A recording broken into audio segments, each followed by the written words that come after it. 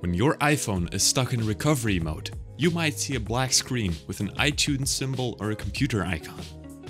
Either way, you can't use your phone again until you fix it. So we've gathered several easy and free ways to help you fix the issue.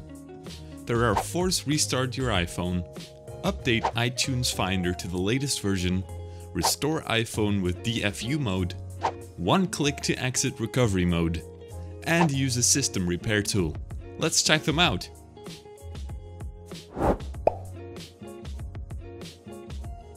You might be able to exit recovery mode by restarting your phone. Since there is nothing showing up on the screen, you can force it to restart instead.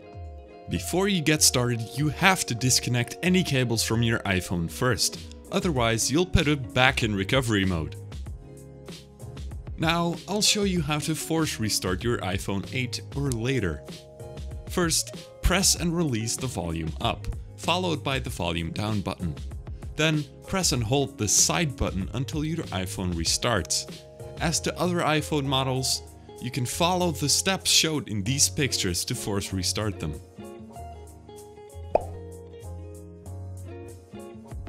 When your iPhone is stuck in recovery mode, the iTunes or computer symbol on the screen prompts you to restore it with a computer.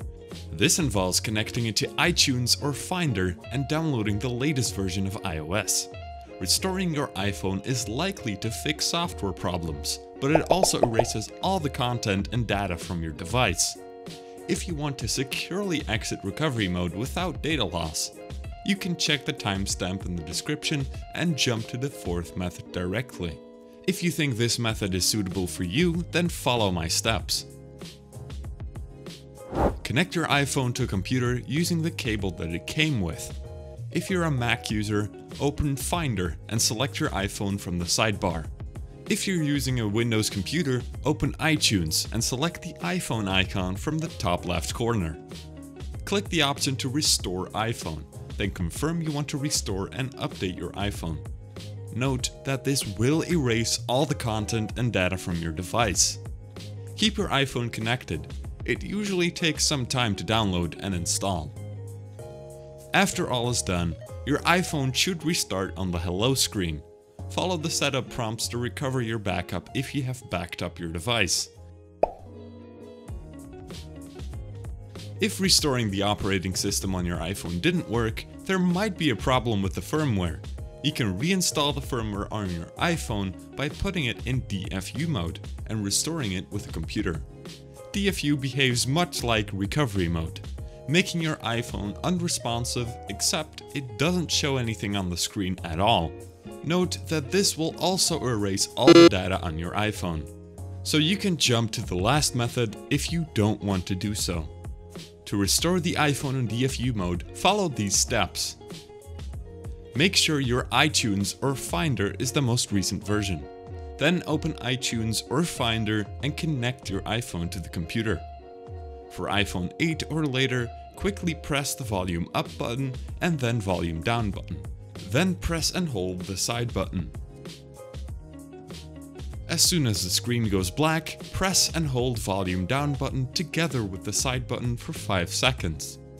After those 5 seconds, release the side button, but keep holding down the volume down button for at least 5 more seconds.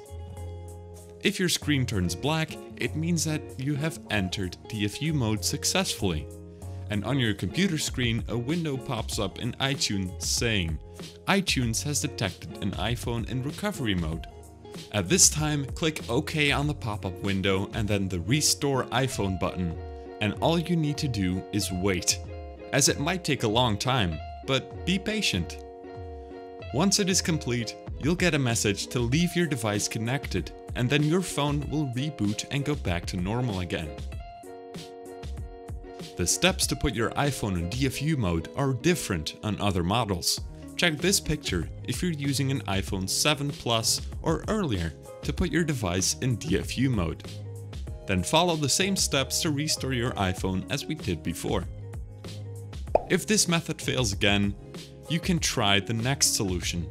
This is also a free method, so don't hesitate to try it. First, download and install Umendit on your computer. There's a download link in the description.